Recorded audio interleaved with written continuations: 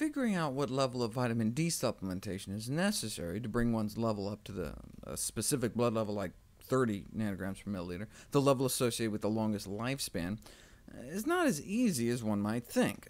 For example, here's 7 people, starting out with blood levels under the target of 30. They all got the exact same dose of vitamin D, 1,600 units a day, and here's what happened to their levels over the next 6 months. One person's blood levels tripled, another even quadrupled. But in these 3, even though they were all on the same dose, their blood levels hardly moved at all and stayed under 30. So let's say you're trying to come up with a recommendation for people. Here's a scatter plot of about 3,000 people, blood level versus intake.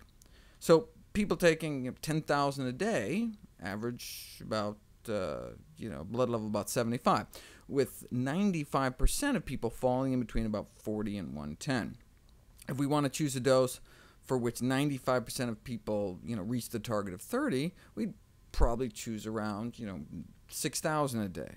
But though that would get most to the minimum, the average level would be over 50, which is higher than we'd like to see on the U-shaped vitamin D total mortality graph. That's equivalent to like 125 nanomoles per liter, which is off to the right of the graph. You can see why forming dietary recommendations is a formidable and unenviable task.